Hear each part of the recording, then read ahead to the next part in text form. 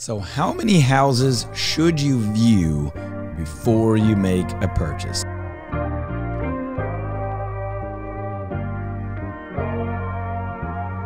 Now, this question can be answered a lot of different ways. I'm going to give you some strategy so that you can get this right, really depending, really no matter what market you're in. Okay. So obviously in a hot, super fast paced market, you'd like to kind of compact this, but the negative of that is that it pressures you to make a decision on a home that you may not really love. So here's my strategy. You've got to do the work up front that we've talked about in the last couple of videos of getting ready, getting your game plan ready, being prepared before you go out so that you won't feel impulsive even if you purchase the very first house you go and physically view, right?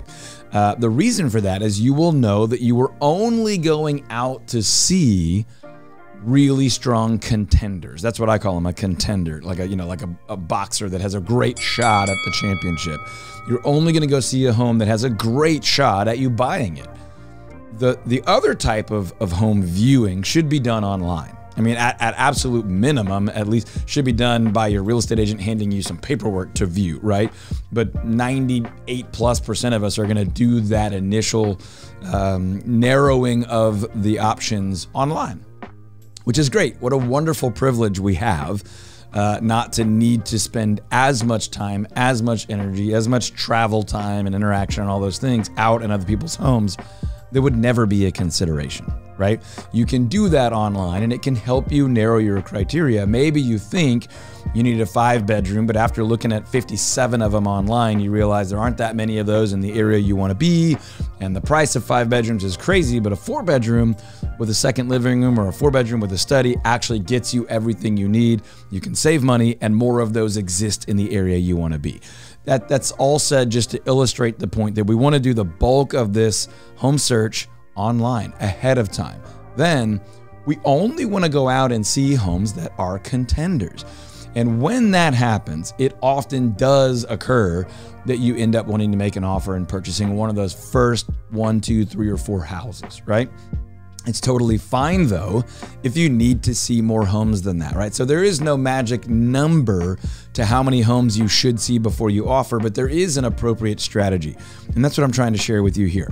I don't care if it's your first house or your 101st house, you should buy the home that you feel emotionally, and maybe even more importantly, that you can quantify as the right home for the criteria and the needs and the desires of you and your family and your finances, right? So we talked back in the video about getting ready, about putting a game plan together, about formulating a strategy, about having your non-negotiables known, having committed to those up front. It doesn't mean that these things never change. It means these are the primary things that really we should be very reluctant and very slow to change, right? If you said we need this many bedrooms, we need this sort of yard, we need to be in this school district, we need this budget, we shouldn't go change 2 or 3 or 4 of those. I mean, maybe budget could move a little bit, or there might be one other school district you really, really like, or you could settle for slightly less yard if it backs up to a green belt or there's a park nearby. I mean, it doesn't mean things don't change, but what it means, once you've set those non-negotiables, it's okay to look at houses until you've found all or almost all of those non-negotiable items in one home that feels right and checks those boxes. A great real estate agent is going to keep you accountable to those non-negotiables, but is also not going to pressure you to buy a home before you've seen enough homes to be confident. Now, here's a mistake a lot of buyers make in regard to how many homes should we see. There's this feeling for some people that says, there's no way I can make an offer on this house because I haven't seen all my other options. One of them could be better. One of them might be cheaper. One of them might be closer. One of them might have a slightly larger yard.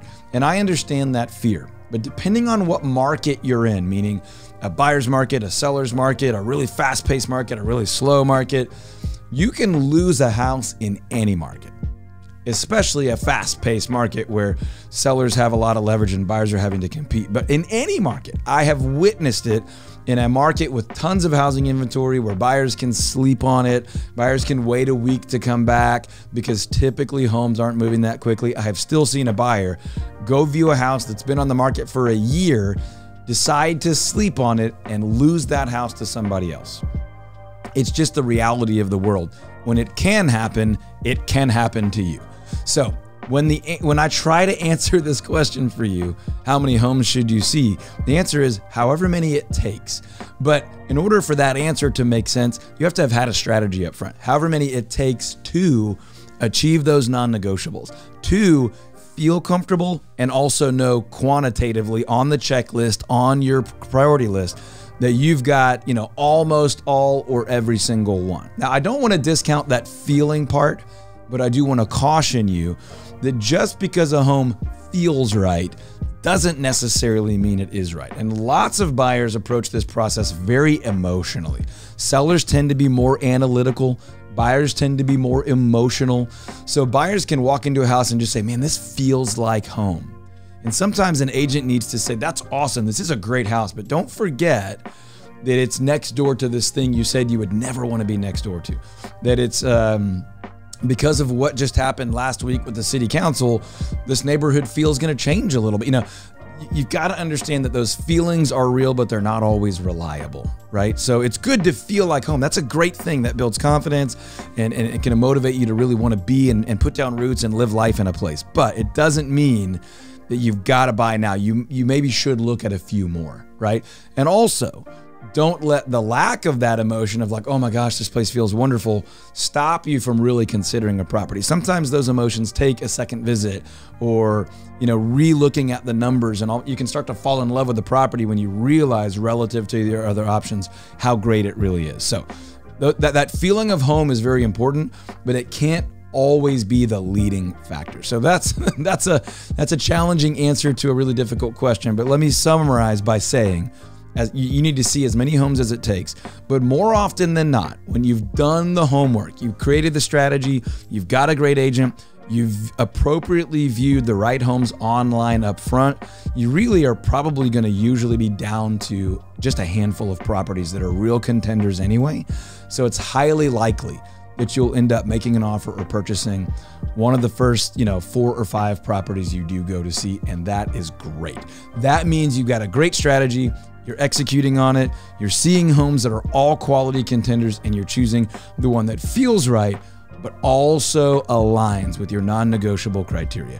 And to me, that is a great way to put you, your family, your finances in a great position in a new home. Now, make sure you watch the next video in this series about when to make an offer. It's another really strategic piece of this overall process in this whole series of strategic nuggets on how to put this whole picture together and buy a home that will be a real blessing to your family and not become a burden.